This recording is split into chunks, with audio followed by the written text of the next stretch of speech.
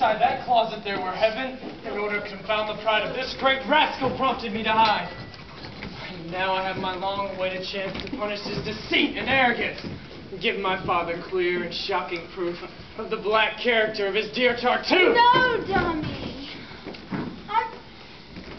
I've promised silence. Don't make me break my word. To make a scandal would be too absurd. Could wives laugh off such trifles and forget them? Why should they tell their husbands and upset them? You have your reasons for taking such a course, but I have reasons too, of equal force. To spare him now would be insanely wrong. I've swallowed my just wrath for far too long and watched this insolent bigot bringing strife and bitterness into our family life. Too long he's meddled in my father's affairs, thwarting my marriage hopes and poor Valaire's. It's high time my father was undeceived, and now I've proof that can't be disbelieved.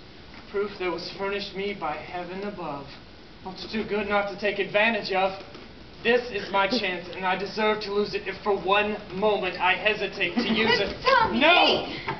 Madam, I must do what I think is right. My heart is bursting with delight, and say whatever you will, I'll not consent to lose the sweet revenge on which I'm bent. I'll settle matters without more ado! And here, most opportunely, is my cue. Father, glad you joined us. Let's advise you of some fresh news which doubtless will surprise you. You've just now been repaid with interest for all your loving kindness towards your guest. He's proven his warm and grateful feeling towards you, but it's with a pair of horns he would reward you. Yes, I've just now caught him with your wife and heard his whole adulterous offer. Every word. She, with her all too gentle disposition, would not have told you of this proposition. But I shall not make terms with brazen lechery, and I feel that not to tell you would be treachery. And I hold that one's husband's peace of mind should not be spoilt by tattle of this kind. One's honor doesn't require it. To be proficient in keeping men at bay is quite sufficient. These are my sentiments. And I wish, darling, you had heeded me and held your peace. Can this be true, this dreadful news that I hear?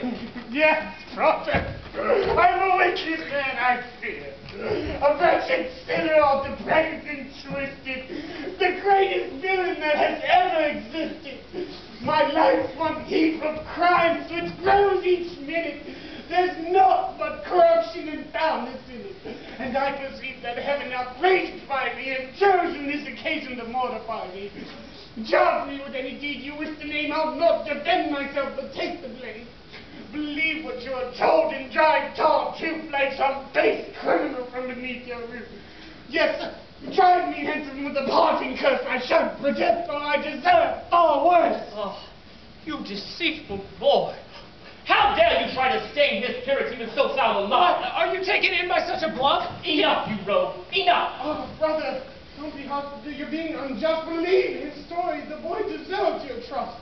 Why, after all, should you have faith in me? How could you not know what I might do or be? Is it on my actions that you wish your favor? Or do you trust my pious face? No, no, don't be deceived by such hollow shows. I'm far alas from what men suppose. And though the world takes me for a man of worth, I'm truly the most worthless man on earth. Yes, my dear father, speak out now. Call me the chief of sinners, a wretch, a thief, a murderer. Load me with all the names most men abhor. I'll not complain. I've earned them all and more. I'll kneel here while you pour them on my head as just punishment for the life I've led. Brother, quite enough. Have you no heart? Oh, are you so hoodwinked by this rascal's art? Be still, you monster. Sir, I pray you rise. Villain. But he's silent. Can't you realize what he's doing? One more word from you, and I'll tell you then from there. Oh, brother, don't be harsh with him. I'd rather far be tortured at the stake than see him bear one more scratch from my poor sake. Ingrate. If I must beg you on bended knee to pardon him. Oh, such goodness cannot be. Now there's true charity. But villain, be still. I know your motives, and I know that you wish him ill. Yes, all of you, wife, children, servants, all conspire against him and desire his fall, employing every shameful trick you can to alienate me from this saintly man. But The more you try to drive him away, the more I'll do to keep him, and without delay, I'll spite his household and confound his pride by giving him my daughter as his bride. What? You're going to force her to accept his hand? Yes, and this very night, do you understand? I shall defy you all, and make it clear that I'm the one that gives the orders here. Come, wretch. Bend and clasp his blessed feet and ask his pardon for your black deceit. That's that swindler's pardon? Why, I'd rather insult him and defy your father. A stick. A stick! No, no, release me, do! Get out of my house. Be off with you. And Devon never dare step foot in it again. Well, I shall go. Well, go quickly, then. I disinherit you. An empty purse is all you'll get from me, except my curse.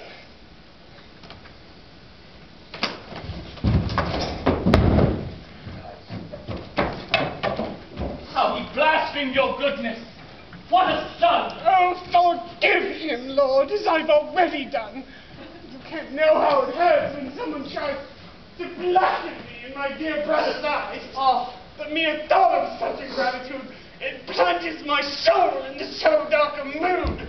Such horror grips my heart, and I gasp for breath and cannot speak, and feel myself near death. oh, you blackguard! Why did I spare you? Why did I not tear you into little pieces on the spot? Compose yourself. Don't be hurt, dear brother. These scenes, these dreadful quarrels have got to end. I've much upset your household, and I perceive that the best thing will be for me to leave. What are you saying? They're all against me here. They have to think me false and insincere. Oh, what of it? Have I stopped believing in you? Their adverse talk will certainly continue, and charges which you now repudiate, you made by incredible at a later date. No, no, never. Oh, brother, a wife can sway her husband's mind in many a subtle way. No, no. To leave it once is the only solution. Not only can I end and persecute. No, I'll not have it. You shall remain. Well, to me much harder than pain, but if you wish it. Enough! Serving it! But there's one thing that must be said when I see it. For your dear honor and for our friendship's sake, there's one precaution I feel bound to take. I should avoid your wife and keep away from... No, you shall not. Whatever they may say, it pleases me to vex them. And for spite, I'd have them see you with her day and night. Yes, and what's more, I'm going to drive them all to despair by making you my only son and heir. Yes, this very day alone, I'll give to you clear deed and title to everything I own. My dear good friend, and son-in-law to me is more than wife or child or kin to me.